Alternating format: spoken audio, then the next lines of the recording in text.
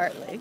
Oh, great. How are you, Emily? I'm good, thank you. So you're practicing video. Well, because I never liked doing Twitter until I figured out that I'm doing this whole movie about change and using science and making science accessible to people. You know, I was born and raised in Kansas, and then we retired 15 years ago, and we now live in Wyoming. But I'm so ashamed. You know, the original idea for this movie was that I was going to do a show twice. The first one, it was the idea, it was called 5 Easy Steps to Metaphysical Fitness.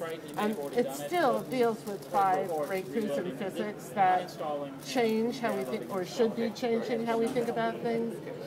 But then I was discovered to have a brain tumor, and the whole movie sort of changed. But the original idea was that I was going to do the show twice as a double-blind experiment to see if my program worked. Once in LA to a control group, and once in Kansas. Well, I'm glad you survived your brain tumor, and I'm also happy that I'm not in Kansas I bet you are.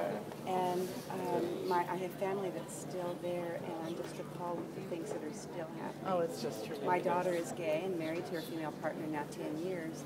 And they almost passed that legislation. Oh, I know it. And then, of course, you know, they cut back on all funding for the arts. They disallowed teaching evolution in the school. I'm so ashamed. It's that, and very few people realize that this whole assault on science began in the 80s with an assault on the arts, because there were 3 storytellers: art, religion, and science. I'd love to chat with you more about your work. And your work is very nice. Thank you. Hope you enjoyed that. Ken. Oh, I'm sorry. You're. No.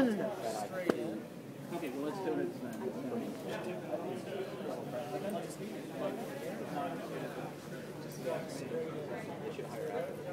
Well, no, but this is the App Store, so you can't blame them for this. No, the Apple building.